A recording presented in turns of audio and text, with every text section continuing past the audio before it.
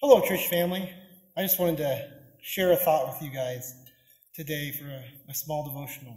So, when I'm teaching my trumpet students, sometimes they come in and surprise, they tell me they haven't practiced all week. And I go, well, did you practice a little bit? And sometimes they go, no, I didn't practice at all. And I go, well, why not? And they said, I didn't have time. I didn't have time to practice. Now, sometimes we get really busy, and I understand that. But I ask them, I go, you didn't have 5 minutes? You didn't have 10 minutes in a day? And they look, yeah, I did. Well, it's like that way when we study the Bible, too.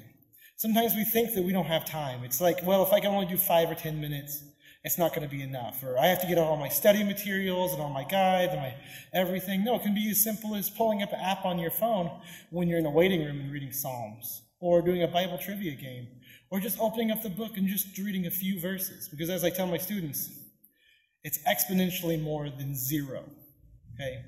It's a whole lot more than zero. So I'm going to put my trumpet down, and we're going to read a verse.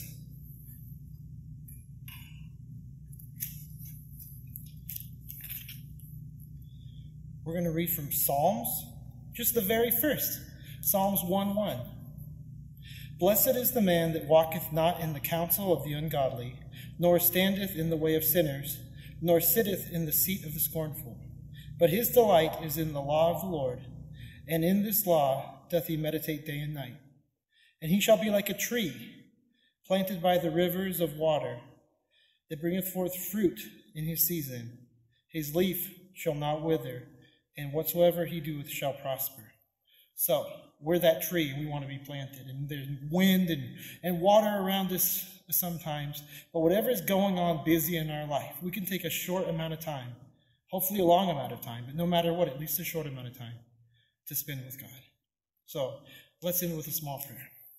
Dear Heavenly Father, Lord, I know how busy this life gets, Lord. I know how hard it is to find time, and by the time the day is done, we forget about you, Lord, and we forget to study our word, and our head just hits the pillow when we fall asleep.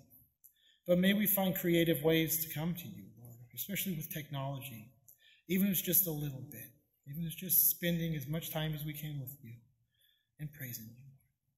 In Jesus' precious name, amen. All right, everyone. Have a blessed week. Bye.